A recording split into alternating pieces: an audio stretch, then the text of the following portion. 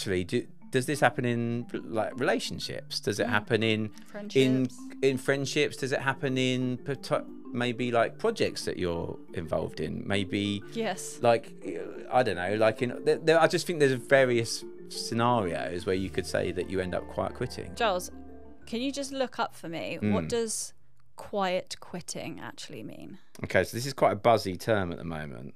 I've heard it quite a lot, particularly on the sites like LinkedIn, where it's very business orientated. But I think, let me read it out, but I think it actually can be a term that could be used in other aspects of our lives, actually. So quiet quitting is defined as a disengaged employee doing the bare minimum, eventually leading to their departure. Despite their dissatisfaction at work, quiet quitters continue to collect a paycheck until they finally leave or are terminated. That's happened to my friend literally a couple of days ago. She got fired from her job. Was she quiet quitting? Yeah, because, well, kind of. I don't think she was ever not quiet quitting. So she was quitting from the beginning. Because she was like... Was she loudly quitting then? Yeah, no, she was trying to start up a business. Or, yeah, she was actually succeeding in setting up a business, and it was taking off, but like not quite enough for her to do it full time yet. So she was still doing like a part-time job on the side, but like putting in the bare minimum, like turning up late every day and stuff. And then eventually they fired her. And she's like, this is the best thing that's ever happened to me. Yeah. Now her business is thriving and stuff.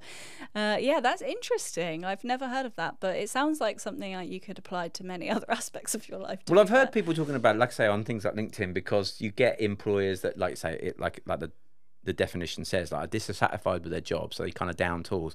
Or it might be that you know you've given in your month's notice. You're like, well, I'm going in a month, I don't care.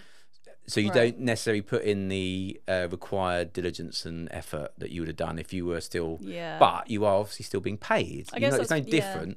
But the interesting thing is, we sort of talked about this in the car when we were thinking about doing this subject, is that actually, does this happen in like relationships? Does it happen in friendships? In friendships? Does it happen in maybe like projects that you're involved in? Maybe like I don't know, like I just think there's various scenarios where you could say that you end up quiet quitting. I mean, relationships is a big one, I think. Have you ever can you think of a situation where you've quietly quit something? Well, I would say, like, as I just touched upon, like when you've handed your notice in at a job, I mean, I'm sure there's been several times. Or actually, I would say even more predominantly, there's been a couple of times where I've been made redundant and been given my notice. Even more so in that respect. There's one thing to be like giving your notice and I'm leaving because it's my choice, but to be not given the choice if you've been made redundant, for example. Yeah, it's a bit of an FU. It's even less desire to want to put in effort because you're like, well, fuck you, you've just like given me my cards, kind of thing. So I think that happens. But I think I've been in a romantic relationship where that's happened. I've checked out a little bit. Yeah, totally. And you're just trying to find the right time to sort of actually put an end to it, which I don't think I'm alone in that. I don't think that's unusual. No. If people think about it, I think probably there are quite a lot of people who will know. You don't just suddenly wake up and think, right, that's it, the relationship's over. It takes time for that thing to happen. And relationships are funny because sometimes, depending on the time of year, you've got to like work around like Christmases and holidays and birthdays. I do it before Christmas, but I also don't want to do it. And they're going on holiday with their friends, and I don't want to ruin the holiday, but I just don't want them to like spend the whole holiday thinking they're in a relationship and then get back to being dumped. Like, quite frankly, that does happen. Yeah, I know it happens. Looking in no directions. And there's only 3 of us in the room, and Maisie's celibate, so little one. But no, it does. Yeah, totally. I can actually think of many times when I've quietly quit. But to be honest with you, I would say that used to be my MO, because I had massive like avoidance issues. I would hate confrontation. I would hate breaking up with people. God, that's like my idea of hell. I just hate that sort of thing. And so, my thing always used to be I would just sort of slink away. And it's so cowardly and I hate it. And like, I would never do that now, but I get it. So it's a real thing. Well, you just sort of like, well, I won't text them back so immediately, and then I won't text them back till the next day, and then I won't text them back at all. Yeah. And also, I've actually been in a situation where someone's kind of done that with me in like a really polite way, but I'm like, oh, I see what's happening here. Well, see, then you can put terminology on it now, and you can necessarily sort of say that they're quietly quitting me. They're quitting me. Don't quit me. Yeah. But I'm thinking as well, like with work projects and stuff specifically, I'm thinking of projects when I've sort of become involved with something, and to be honest, with work, I tend to try and lean more heavily on like intuition nowadays rather than like logic, because my logic can be skewed and we can have like fears that come into play, and I think oftentimes, especially when you're self-employed or you're a freelancer, you can take up opportunities just because the opportunity is there, and you're either afraid that nothing better is going to come along, or you think, oh well, you know, most people would bite someone's hand off for this opportunity, so I'm just going to do it. And I've done that a few times, and then I've realized quite quickly afterwards, but actually I don't even really want to do this. I just kind of said I would do it because I felt like it was a good opportunity, but intuitively it's not really for me. And so then I've just started to like quietly drift away from it until eventually it comes, you know, you have a comes to a natural end or whatever, or a conversation. Yeah. It's I think we've probably been through that with when we did that. We were going to do a book project together, and I think you felt like it wasn't quite right for you, but it took a while to get there. Yeah, I had some reservation, but I tend to. What happens usually is I tend to procrastinate on stuff without realizing why. Like I didn't really realize like I wasn't in it, and I was just kind of. I was like, oh, like dragging my feet, procrastinating, not doing stuff on time. And it wasn't until I really got quiet with myself and thought about it, I was suddenly like, oh, I actually like, this isn't for me. This isn't right. And then once you like let go of that stuff, I think energetically you open up your life for more aligned stuff for you, you know, the stuff that's meant to be, kind of thing. Same with relationships and jobs and stuff. But yeah. It's a shame. I guess like this is why people get gardening leave, right? Is that right? And I think gardening leaves the employer, like if you're going through a tribunal or like a payoff or something. That's normally gardening. Oh, I thought it was. For some reason, I thought gardening leave was if they basically pay you, but they don't want you to come in because it is. But it's normally because there's like sell the secrets or something, or give the secrets to a competitor. Well, it is a little bit like they don't want you to like go and work for a competitor, but it is generally because you're going through some sort of like payment settlement or something like that. Okay. Yeah. Ignore that then. Ignore that. I don't know what I'm talking about. Someone that's completely self-employed. But yeah, so technically, we've obviously like realised that you've quite quit me. A few times. but again, it's like fine. Maybe that is an avoidant thing, or it's like, yeah. Well, maybe that's at the heart of it. If you are someone who feels like they can quite quit, or you're in a position where you feel like you just don't feel like you want to invest any more time or energy into it. Maybe that is something deep down within you as a person that, you know, like you say, maybe not, it's because you don't want the confrontation, you don't want to have that conversation with someone. It's tricky again, I suppose, in a work sense, in that you could, it's not necessarily the same kind of set scenarios, in that you know, if you're leaving a job in a month, you can't sort of go to your boss and say, look, you're not going to get 100% out of me at the moment. Yeah. Because I'm leaving. So I suppose it's slightly different, but certainly in relationships, I think, or like, you know, like projects, whatever, you could probably help to have a conversation. Yeah, for sure. Yeah, I remember like way back when I was younger, being in a relationship with someone and they actually were just treating me pretty badly. They were like lying and, you know, texting other girls behind my back or whatever it was.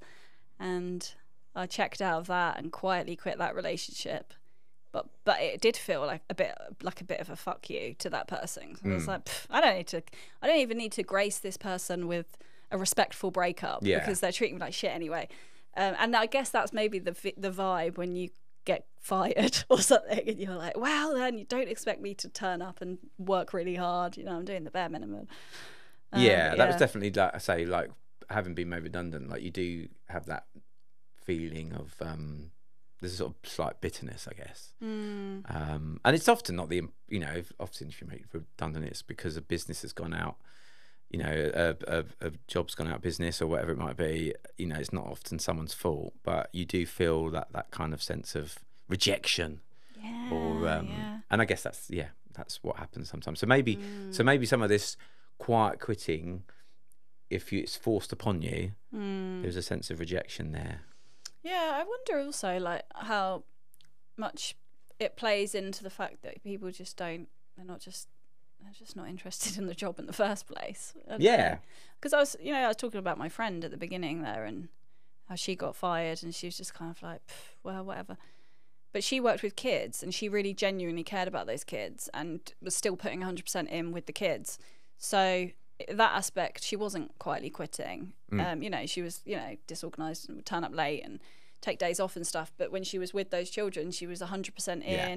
So it makes me think, how much were you really that bothered about the job anyway? It might be something to think about if you find yourself quietly quitting a job. Or like people do it before they go on holiday. It's like, oh, we'll pick this up after Christmas, or we'll pick this up when I get back from Malaga or whatever. And it's like you just start to... But I can't imagine doing that with my own job. Like, I literally work to the bitter end, putting in 100% because I love it and care about it and stuff. Yeah, I wonder if you can quietly quit on yourself sometimes with things and not acknowledge it.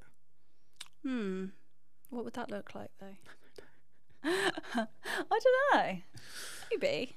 Well, when you check out of something, but you were saying earlier, like you check out of a project or something, but you haven't realised it. Like you haven't realised that you're doing that, but actually like, you're not being honest with yourself. Maybe I do that with my healthy eating regimes. Yeah, I eat really well for a whole period, and you quietly quit out of it by having like. I'm just like, the Domino's here and there won't hurt. Right.